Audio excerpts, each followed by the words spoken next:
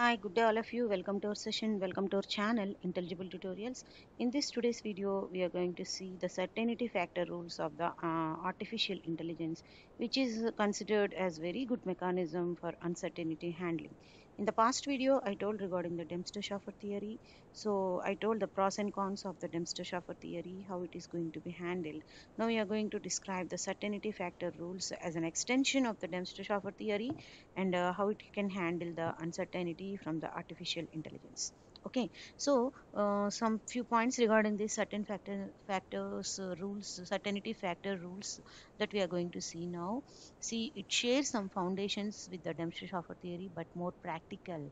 It is built on the Dempster-Shafer theory principles, but it works in the reality as more practical way. So it denotes the belief in a hypothesis H given some pieces of the evidence are observed. Okay, here belief means the evidences that are observed is nothing but the belief in the case of the certainty factor rules. No statements about the belief is no evidence. So whenever the belief is existing, whenever there are evidences are existing, that is considered as the belief, or else it's not at all a belief. Okay, so it is some completely some opposite part of your base method.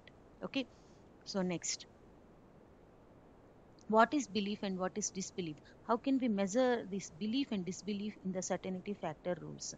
Here, measure of belief can be described as the degree to which the hypothesis H is supported by evidence E.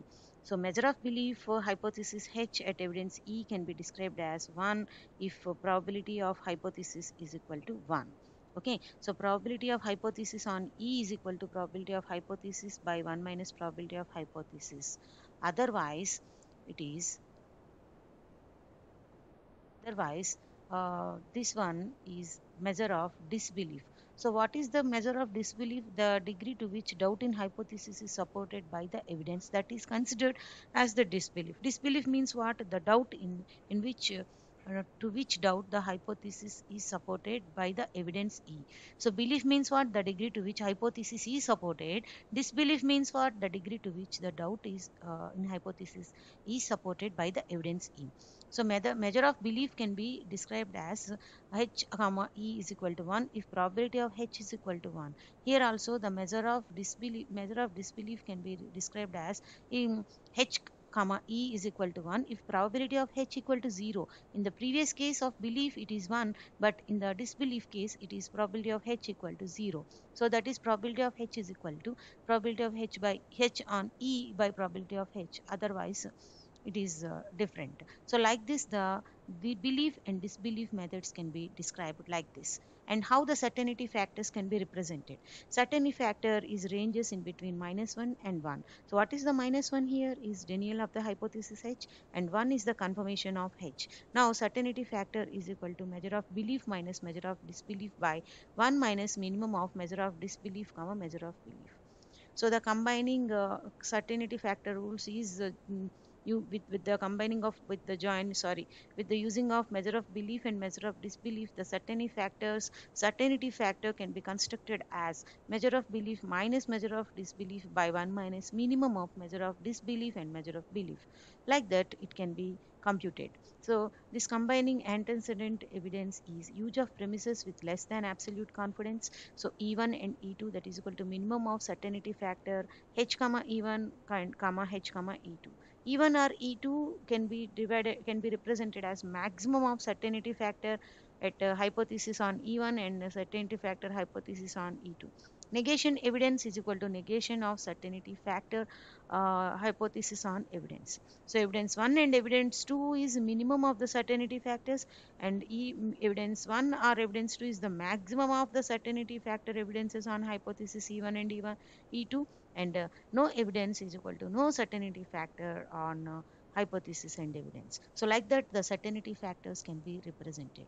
So combining the certainty factors that support the same conclusion, several rules can lead to the same conclusion applied incrementally as new evidence becomes available. So certainty factors that support the same conclusion and it applied incrementally whenever new evidence is available.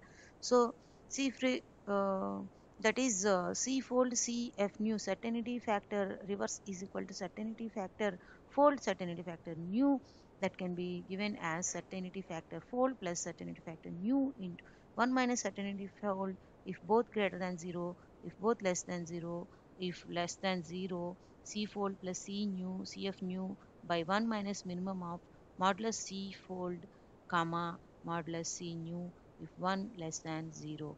Like that, we can represent the certainty factors. So better to follow this theory, that is certainty factor is equal to measure of belief and measure of disbelief. Like that, it is somewhat practically observe the evidences. Whenever evidences will be there, then only it believes, or else there is no belief. Like your Dempster-Schaffer theory, here it is somewhat practical.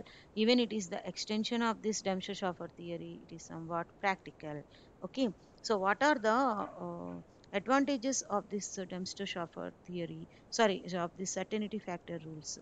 It is very simple implementation as compared to your Dempster-Schaffer theory, reasonable modeling for human experts belief, and it can be used the measures of belief and disbelief, and successful applications for certain problem classes, and evidence relatively very easy to gather, and no statistical basis required. Remember, in the certainty factor rules there is no statistical basis required, just it is the just it is the extended principles of the Dempster-Schaffer theory. There is no statistical formation here we have used, and it is very simple to implement, and reasonable modeling of human experts belief, and it follows the measures of belief and as well as the disbelief. All these are the advantages of the certainty factors. And now, what are the negative ends of the certainty factor rules? So the combination of non-independent evidence unsatisfactory, it's not suitable for long inference chains, and certainty factors can become the opposite of conditional probabilities for certain cases,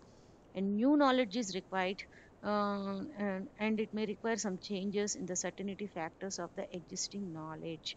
So partially it is highly ad hoc approach and not suitable for high long inference chains, and they can become opposite of the conditional probabilities. It's completely opposite to the base and conditional probability rules, and new knowledge may require changes in the certainty factors of the existing knowledge. So all these are some of the negative ends of the certainty factor rules. So this is one of the powerful mechanism to handle the uncertainty in the artificial intelligence, that is the certainty factor rules. So in the coming video, we talk about some more things relevant to the certainty factor rules,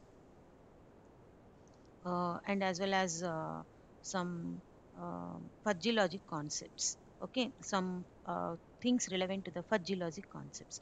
If at all anybody didn't subscribe my channel, please subscribe my channel, Intelligible Tutorials. Thank you one and all.